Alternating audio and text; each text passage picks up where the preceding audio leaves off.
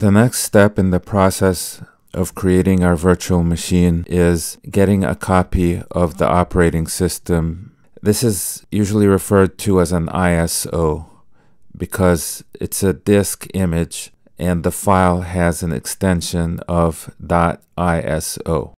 The version of Ubuntu that I usually get is a server version, not a desktop version, and I get the LTS. In other words, Ubuntu 17 is already out, but it's not the LTS. So I'm going to get Ubuntu 16.04 LTS. That's the long-term support version of Ubuntu server.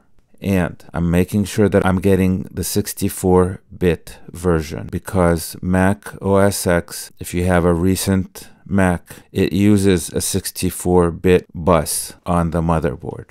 Okay, so I'm going to click over here. All right, and it's asking me where I want to put it. I'm going to save it to the desktop.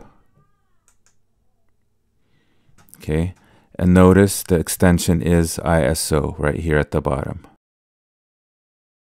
The Ubuntu 16 ISO is done downloading. It's right here. The next thing that I want to do is create the folder that's going to be the shared folder between the Mac and the virtual machine.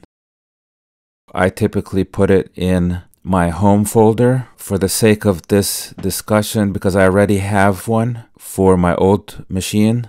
I'm going to create another one. This one is going to be called also Sandbox, but this time I'm creating it directly in my home folder. So new folder, and I'm going to call it Sandbox.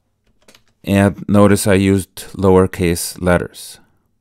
So now I have actually two folders called Sandbox. There's one here and one directly in my home folder. So what we're going to do right now is we're going to create the virtual machine. Before I start creating a new virtual machine, I'm going to take some screenshots so that I will have a reference point in terms of the settings. Of course, the difference between my old machine, which you see here, these are the settings for it, in addition to what you see when you press this. I think the only difference is going to be in the size of the disk. Here I had selected a disk of size 6.34 gigabytes. And perhaps that's what's making my virtual machine 2.8 gigabytes when I export it to an appliance. The way that I take a screenshot, Shift, Command, the 4 button, and then the space, and then I click with my mouse. Okay, so I took a picture of this screen. Then I'm going to go into Settings, and I'm going to take a picture of each one of these tabs the same way. System, Display, Storage, Audio, Network, and here I need to click on the Advanced. Okay. And also the port forwarding.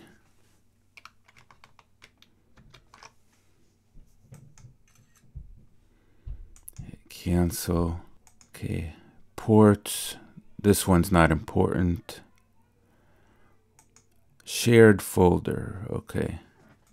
User interface. Okay, so I'm done with that. So now I'm ready to create a new virtual machine. By the way, this window here is called a virtual machine manager. The windows that actually open when you start a machine, those are the ones that we refer to as the virtual machines. So I'm going to click on New, and I'm going to give it a name. I'm going to call this one Small Sandbox. For the type, I'm going to choose Linux. The version, Ubuntu 64. And then I click Continue. For the memory, a gigabyte of RAM is good enough, and I can change it if I want to later on. So I'm going to click continue. Okay, now I'm going to create a virtual hard disk, and basically that's going to be like the hard disk for the virtual machine, but from the Mac it's going to appear just as a file. So I'm going to hit create. Here it's asking us what format we want to have for that virtual hard drive file, and the default is fine, so I'm going to click continue. And I'm going to choose fixed size for the size of the hard disk, and then I'm going to set the size at, I'm going to make it a little bit less than a gigabyte.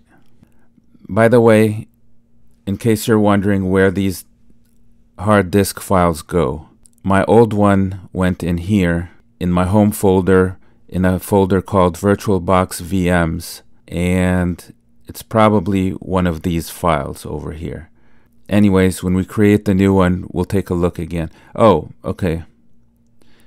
Yeah, it's got to be one of these. The new one's going to be in here. I'll click on create. So now it created it, and let's take a look. Or this one. Yes, this is the hard disk file, and it's almost a gigabyte on the hard drive. So now here we have small sandbox virtual machine, and it's powered off. We can and will make some adjustments to the settings. By the way, we will be doing a lot of other things to this. We're not done yet. And that's what the next videos will be about.